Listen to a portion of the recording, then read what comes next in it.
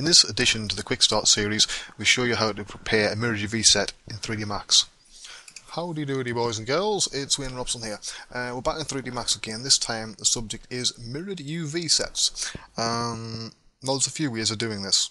Okay, this is my way of doing it, and to me it makes more sense, and you get much better quality maps out at the end of it. And it's easy to handle.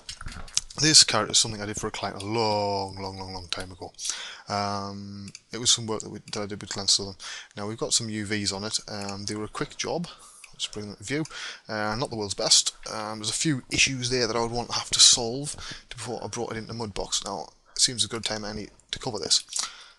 That would give me a problem there. This overpaint between, it overpaints over each particular island. That's too close together, so that we'd want to redo that one. Up here, again, we have UVs that are crossed over. Okay, we're going to ignore those for the moment. Okay, because this was not meant to be displacement mapped or normal mapped. It's just the first model I came across. Now, setting up some mirrored UVs. First thing I'm going to want to do is I'll stick each faces on, and I'll change the colour of this to black because I prefer that colour, so it looks sort of groovy, Alright, now here we go. Go to Edit Poly, and I want to select this entire side of the model, which should help me select it properly. There you go. Now, first thing we want to do is give it a quick visual check. Yep, that seems fine. Always look at the crotch, not because you're a pervert, because that's usually the area that something will select in the wrong place. There's a bit of missed off there. And I'll just quickly delete that. Okay. So there we have our half model. If we look at our unwrap modifier now, I just unselect the polys because that's bad doing it like that. There you go. That's the UVs we have at the moment. So let's just quickly take those and we'll pack the UVs, do it recursive, there you go. Not the world's best UVs, automatic padding never is, so the first thing I'm going to do, even though I'm not actually going to be using this at all, is just move some of these away from the edges. In fact, if I use select element, or select elephant as I like to call it, because I am a little bit weird, I wonder if I'm the only person that makes up funny names for things. I get the impression that I am. As you can see, as I mentioned before, the UVs are pretty shocking on this. The head is way too small. The UVs weren't mine in my defense, right? These aren't my UVs. I don't UV map like this. Right, so there we go. That's the UVs we're going to use for mirrored UVs. Let's assume that you've spent ages setting this out. Okay, so let's next add a symmetry modifier. I type the first two letters, it'll automatically highlight it for me. There you go, lovely, sorted. Now, what I also need to do is I'll just add another unwrap. Alright, right now, everything is overlaid. You could use it like that in Mudbox, but my bet is for some models you'll get issues. Nothing to do with Mudbox, it's to do with the fact that you are overlaying two sets of UVs.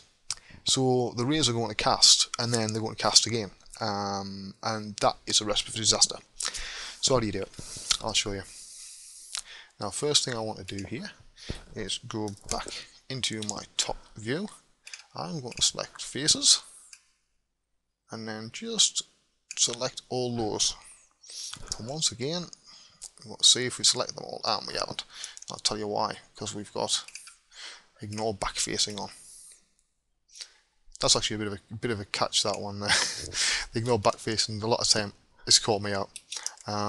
It's just one of those things, that you don't often look for. So I'll just do my visual check again. I do find it a little bit slow on the rotate when I'm doing it this, because it's got a lot of stuff to work out. Okay, now I go back into here and we have all these selected. Okay, if I change this here, I can move these exactly one unit to the right. So now we have two UV tiles. I'll try and highlight these so you can see them, because I know it's difficult at a small screen resolution. So you've got a leg there, there's a leg there, I'm not sure what the hell that is. That's part of the body and and the no, that's an arm, that's a leg. So you see what I mean? Bad UVs, right? So why are you going to need this? Simple version is you don't, right? Most game engines will ignore the second tile completely, right? So what you do in Mudbox is you sculpt away, you make him look lovely. You generate your normal maps. It'll generate 2 tiles, okay? Junk the second one.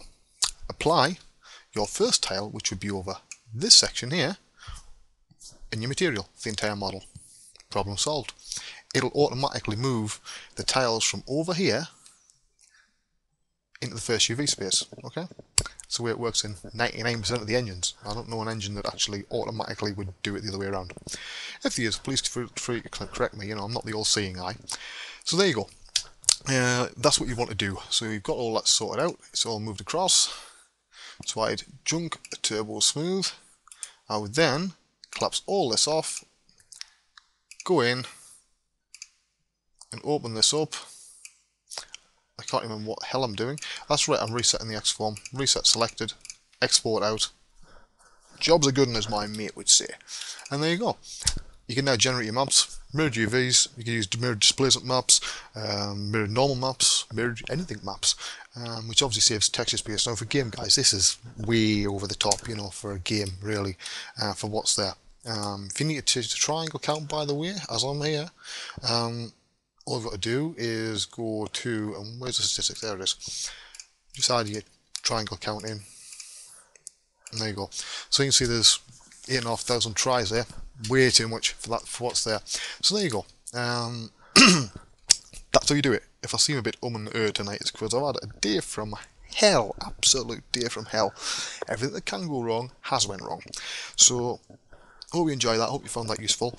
I'll see you all in the next one. Bye bye.